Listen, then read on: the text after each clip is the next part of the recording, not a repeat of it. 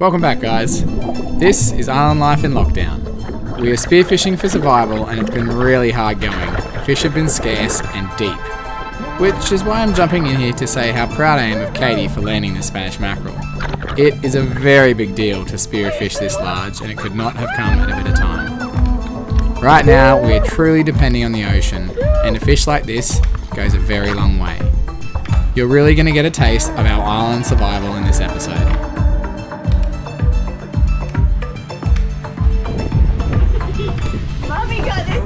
Mummy shot it! No, Mummy shot them all! I shot both of the biggest fish today. I don't love the mouth open. You don't love the mouth open? Close your mouth. Okay, so we get asked all the time about filleting fish. So what we're going to show you today is just the basics. So this is a really easy fish to fillet, but it's a more difficult fish to skin. We're actually going to leave the skin on today because we're keeping this fish. And if you're freezing or keeping it in the fridge, you always keep it skin on because it stops it from drying out. There's two methods. So you always place a cut in the tail, just in front of this little fin there. Now, the way I'm going to do today is the more delicate way, where we're going to actually cut along up the backbone there, the spine there, and then over the spine and fillet the belly. So what you can then do is do a cut in the top side, just under that fin there. Okay. Sharpest knife possible is always good, and then you want to run your knife along here, cutting the flesh away from this top backbone there.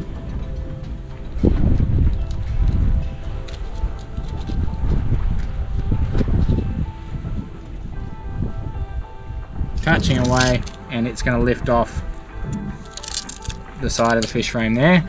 Cut all the way down until you hit the spine. So you see there, we've reached the spine, and then you just want to keep lifting away. Now I've actually come over the top of those bones on a couple, so I'm just going to cut away there, because you want to leave all the bones on the frame. And once you reach that big backbone there, you got to sort of lift the fillet here and cut over the top of it.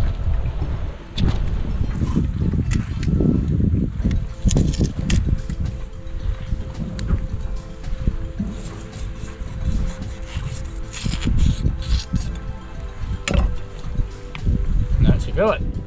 Beautiful. Rinse. Can you reach there? Don't rinse it for too long here because the sharks will come in. Alright, I've actually felt just one little bone in there. And a couple there, so I was cutting really close to the spine there. So we can just come along afterwards and just trim them off.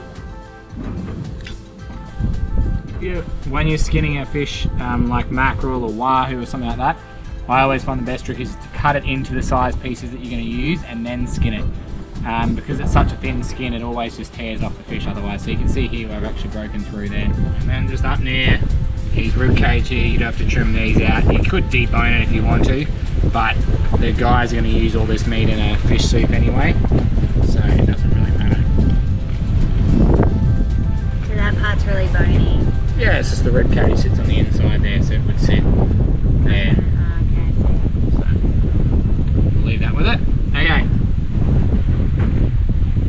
Now the reason I'm doing this second one a bit differently, if you're not ultra concerned about getting every skerrick of meat off it, this saves you a ton of time, but it does waste a little bit of the fish. But because the guy's actually going to cook this up, the family down the end are going to cook this frame up as a fish soup, it doesn't matter if there's a bit of fish left on there because we're using absolutely everything today. The head, the tail, the fins, everything. So that same method, except instead of going up and then along, you just take your knife and you run it until you hit a vertebrae and you lift your knife slightly, and then it's going to keep going.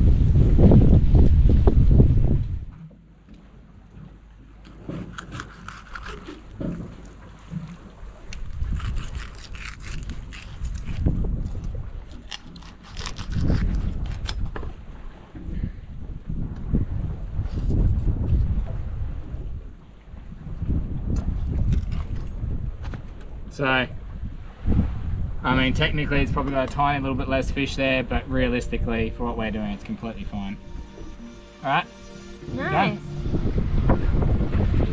Alright. we're heading down to the other end of the island, drop off this fish for the families that are living down there. I think there's 10 people. That's a good amount of fish though.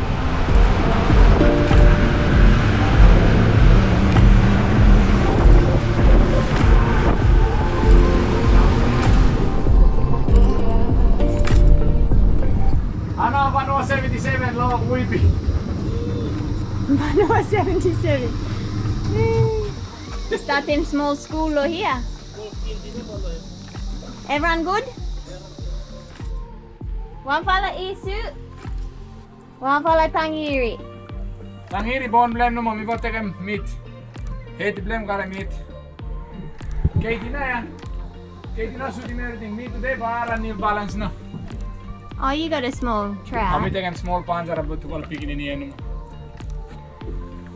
Come on, Katie. Katie ya man.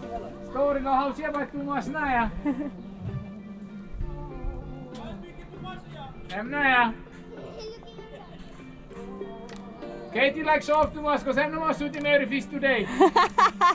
So we're going over to open up a consignment of cargo that came in just at the onset of our lockdown.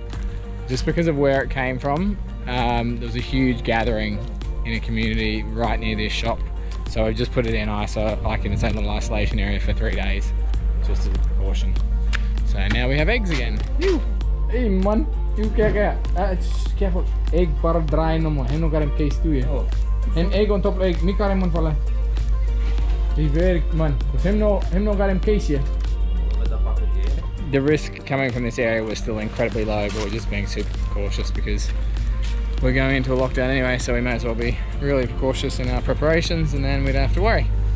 Unless Ottu dropped something and broke something, I'm not sure. So for the foreseeable future, it's just the family and Rob and Ottu on the island with us. So you'll get used to their faces. Yeah, good. Oh! One tiny little crack, but it's okay, it hasn't touched anything else. I think me. That was my boss. Don't be smart, Right now we have just come out of a lockdown. The whole lagoon has been locked down, all the communities have had to stay put, and the country as a whole is still somewhat on a lockdown. You can't travel between provinces. So yeah, we're kind of just trying to embrace what's going on. We're really fortunate here, being that we do have the entire island as our sort of bubble.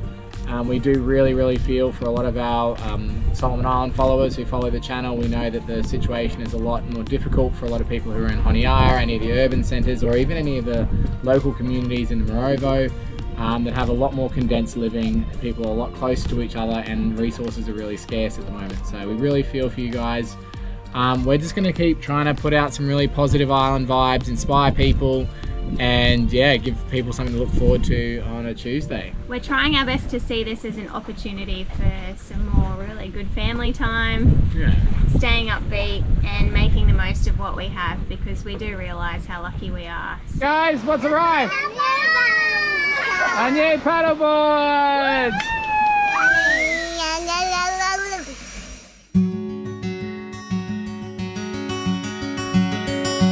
Yeah.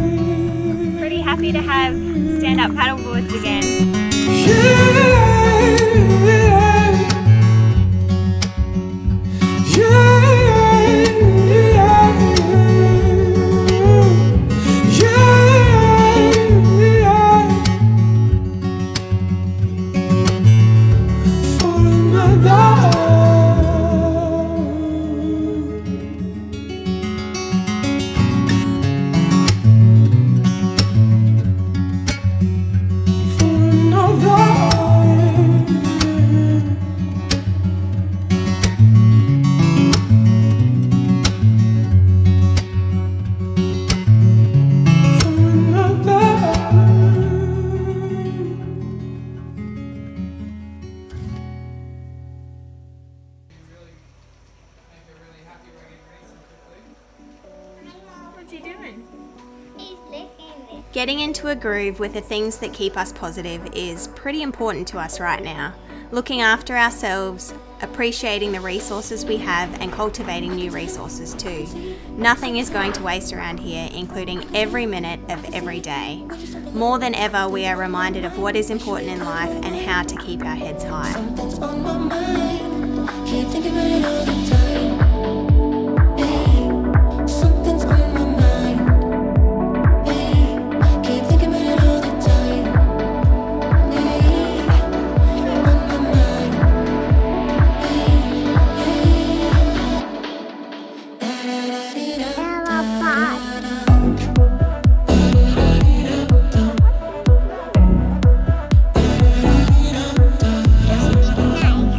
What did you find, Shirley? What are you doing? I am harvesting pumpkin seeds to make feeders. My pleasure. Yum. What do you think, Harlow? How's the fish? Yum. Billy, what do you reckon? Billy asked for this one. You're meant to be meal prepping, Excuse not meal snacking. Excuse me, I cooked till 12:30 last night. You got basil seeds? It's blowing some tail seeds, Nanny. You can see something's going on. You can What are tell. you doing? Harlow, what's this? I wanted to underneath. Whoa! Gremlins. We love you, Grandma. We hope you feel better really soon.